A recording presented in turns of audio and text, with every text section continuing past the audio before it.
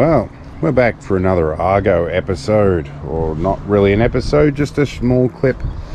Now, there's a bunch of things I need to explain before we go do that. Number one, multiple sclerosis is kicking my ass, so I'm a little bit behind the 8 ball. You'll have to bear with me.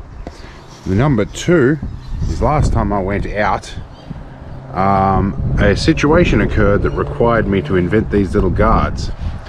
Namely, I got my finger stuck in this piece. Now there's a whole episode that explains that. I'm sure I'll try and put the link below if I get round to it. I often don't.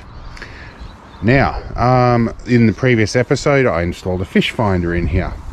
There is a little transducer hiding down there underneath the hitch, and that will be handy. However, I only got about a minute and a half to test it before I found myself in excruciating pain. And full credit to my lovely little apprentice, who not only assisted me in driving this out of the water, she also managed to shut everything down, put the handbrake on, and administered first aid, which has meant she did such a good job that it's meant that I don't need stitches, and I'm going to maintain most of the mobility in my finger. It was a close call. But anyway, our first order of duty, however, is we need to hitch this thing up, and I need breakfast. I haven't had food yet.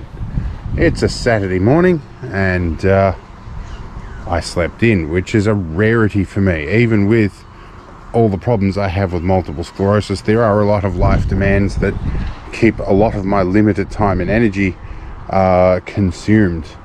I haven't put nearly as much energy into the military museum as I should be, and I'm an office bearer again down there, so I've got quite a bit to keep up with, as well as all the other adulting things. And I noticed with my tarp there's something under there I forgot about, so I'm gonna probably pull the tarp off and check all that stuff out too. Anyway, I think what I'm gonna do here, I'm gonna open the back of this, and I'm gonna turn the kettle on, and I'm going to take myself for a drive to location, and probably have breakfast on location, and we'll see how well this fish finder works.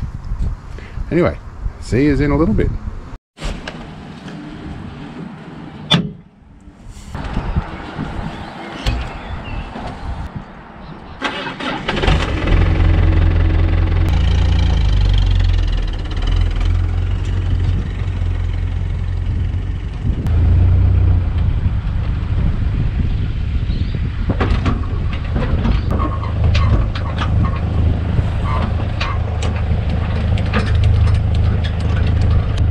Keep your fingers out of that, because you end up like that.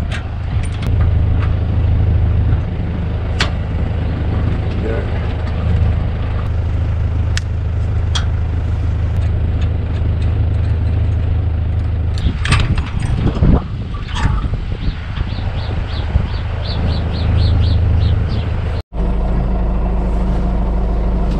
Alright, well, I made a bit of a stop on the way.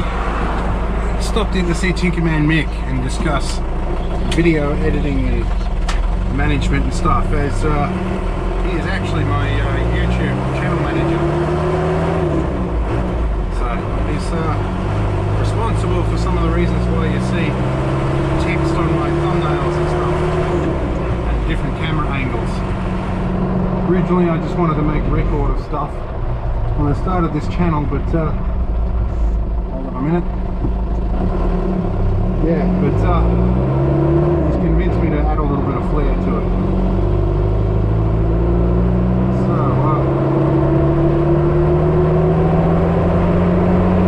there's that turbo.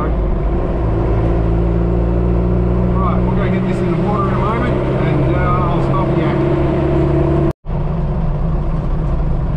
Alrighty, so we're nearly here. Gotta get around a couple of these corners here. One thing Tinkerman Mick told me is that he's been in this location, this kayak. It's got a more expensive depth sounder on it, and well, mostly the common perception in this area is it's only about 4 meters deep for most of it, but he said actually a couple of spots is 9 meters and more deep, which is pretty pretty crazy actually. So yeah, I'll be surprised to actually verify that, but he apparently has mapped this whole area. So let's find ourselves a spot to pull up, and yeah, we'll go and get ourselves in the water. My usual spot's taken, that's annoying. Alright, well I'm going to park over here then. Hook.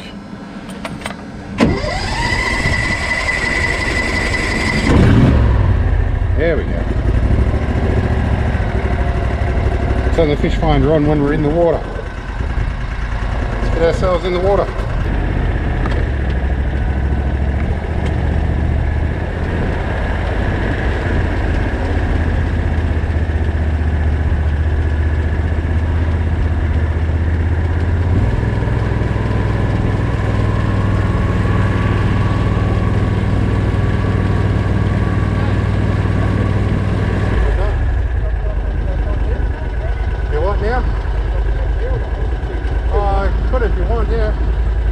I'll back it up, hang on.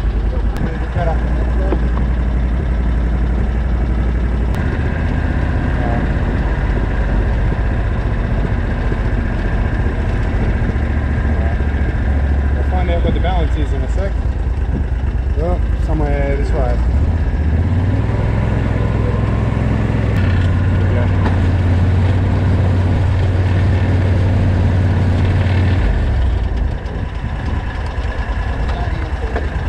It's alright.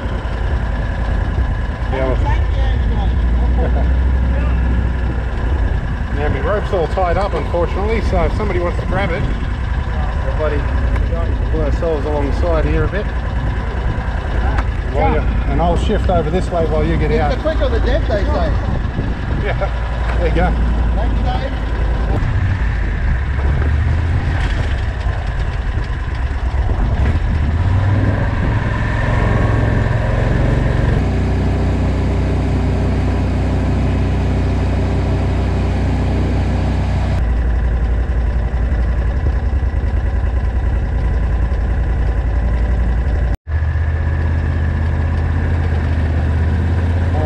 So far, it's only about 2.5 meters deep here. I don't know what he's talking about. Let's change our lock position though.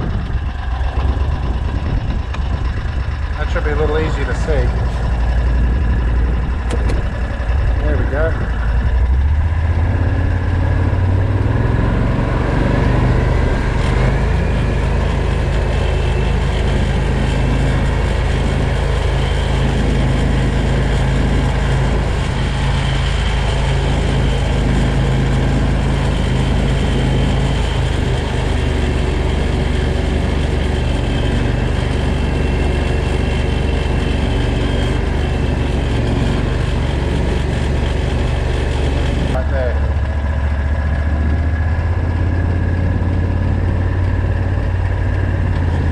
Under the bridge and we're going to turn around. Yeah, whatever that is pretty dense. I think that's, yeah, there's some rocks and stuff under here.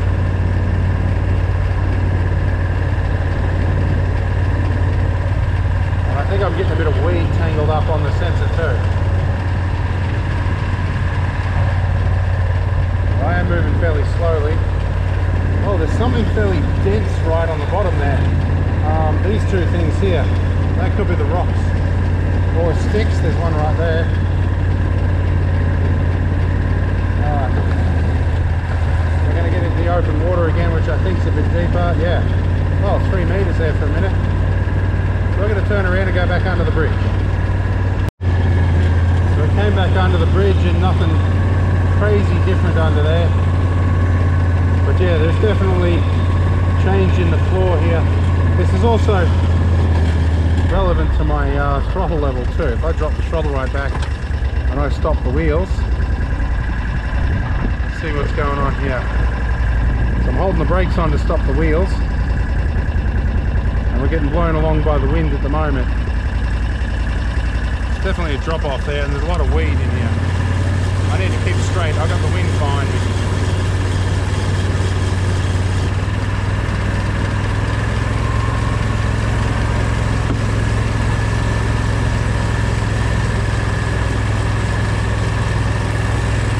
Alright, what I'm going to do, I think I'm going to drive down to the spot where Tinkerman Mick suggested it was really deep, and we're going to try that area. Alright, so we're over in the corner that he thinks is really deep, and I'm only registering about 3 meters, between 2.5 to 3 meters. I'm just idling through. We're getting into the weeds and stuff now. Yeah, see, it's instantly jumped to 1/2 meter. That's just weeds. That's going to be hard to check it unless I clear something out with the wheels a bit. Yeah, it's about 2.5. So right in the corner, he reckons. Well, I reckon he was seeing echoes or something in there. Oh, 4 meters. That was an interesting read, but that could be erroneous. We're in thick weed.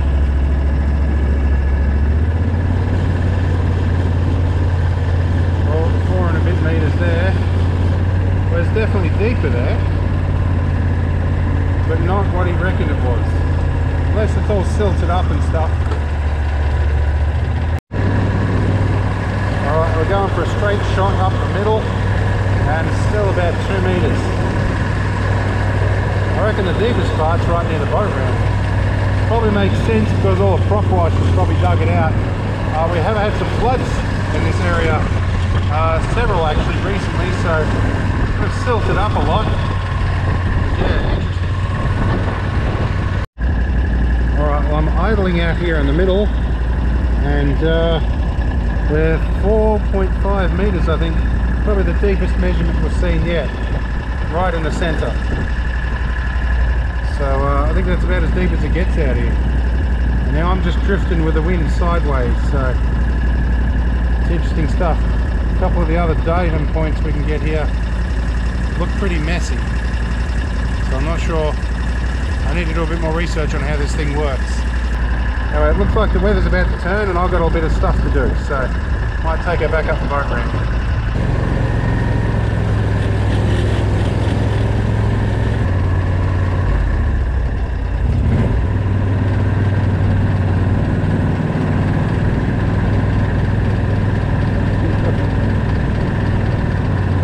Two hours later.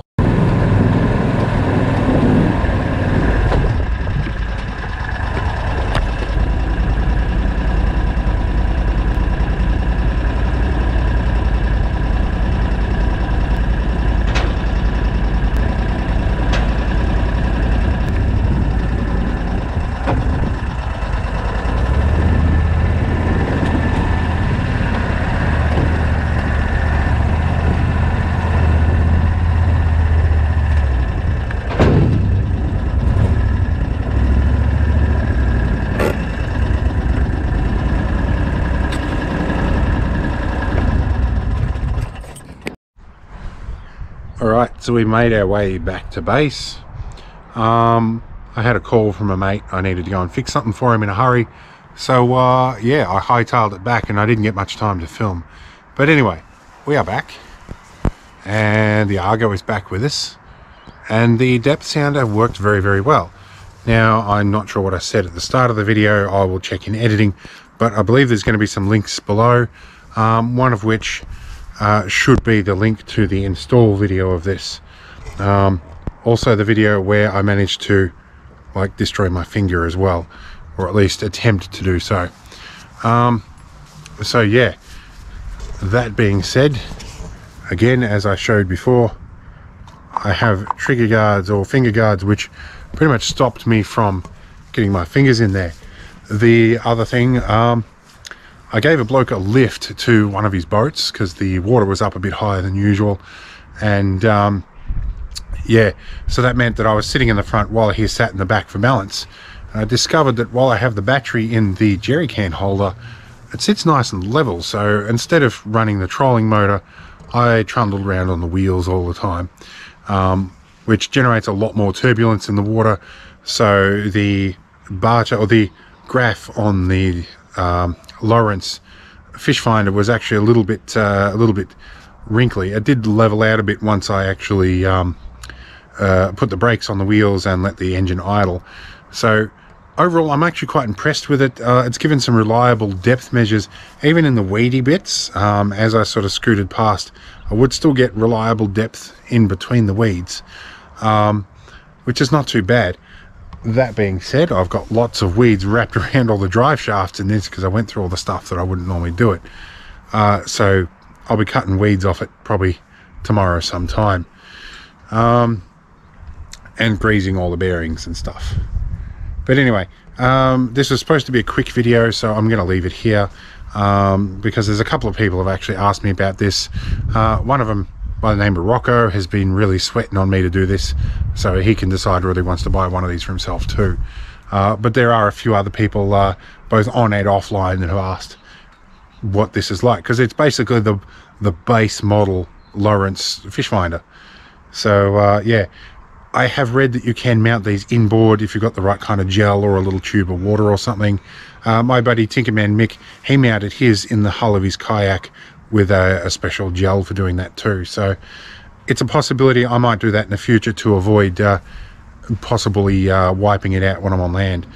But anyway, hope it was fun. We'll see you in the next video, and I am working to try and get some content out for you guys, but MS is whipping my ass. So I have had to slow down a little bit, and of course the profits from the channel drop off. But I'm not here for the money, I'm here for the videos. So see you later. Hope it was a fun one, and we'll find something more interesting to do very soon.